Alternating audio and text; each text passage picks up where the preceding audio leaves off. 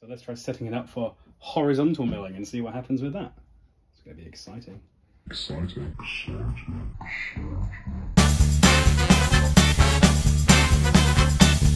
This is the horizontal arbor. It's held on with this this dovetail.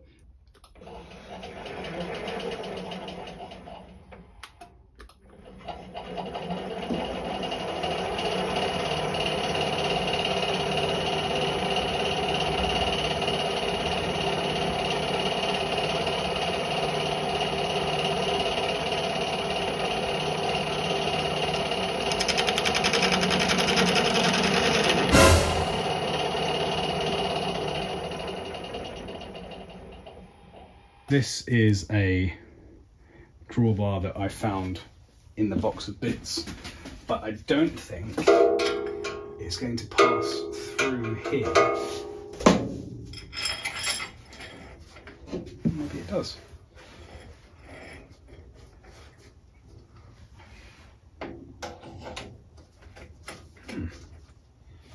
The more you know.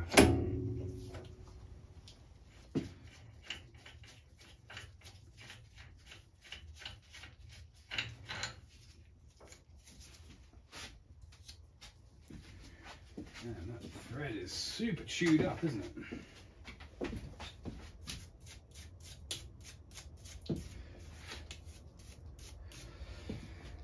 it? So these are all the spacer rings. So I'm going to leave the larger one on there, which would only be removed if we were going to use a big slab cutter, which we're not. I'm going to find a cutter, let's say, for the sake of argument, this one, and see how thick it is. I make it as thick as that spacer ring there, so we'll leave this spacer ring off. We will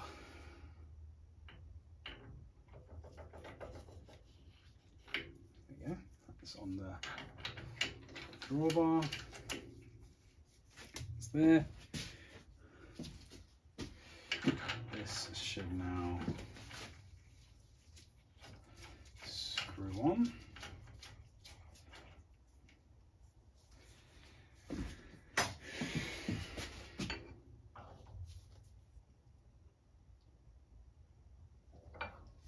So I think that should now be tight enough that it's not going to spin like it did last time.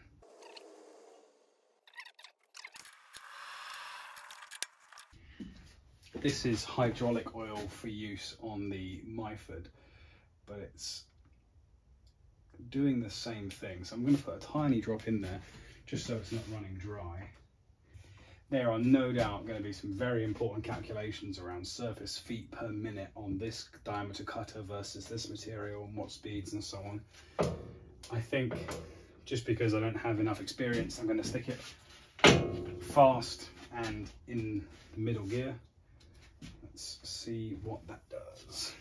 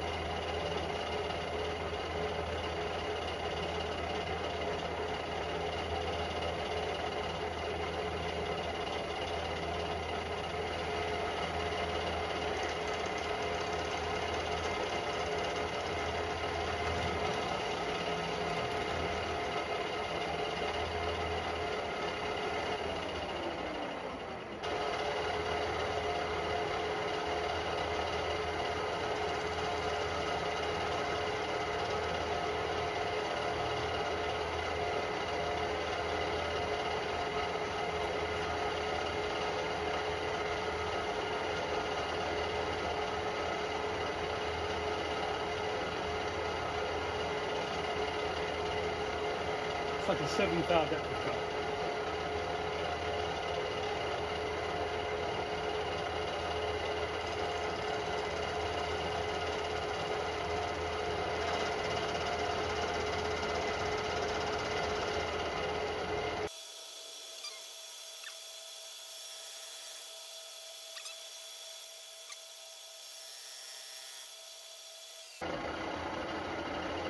Let's try 40.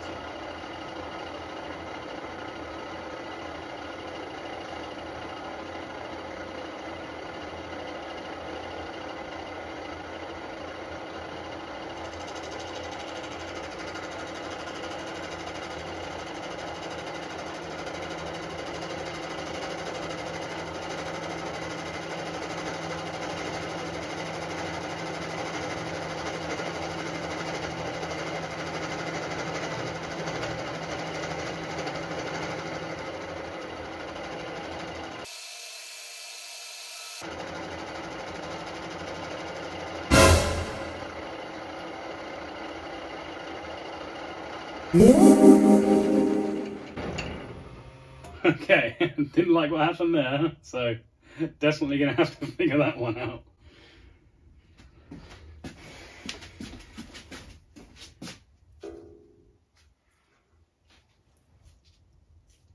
Ah, the locking nut on the arbor had caught against the inside of the support, so maybe I need to cut the other direction in reverse so that then the pressure is the other way, so it will be locking it tighter. Yeah, because you can see these are now all loose.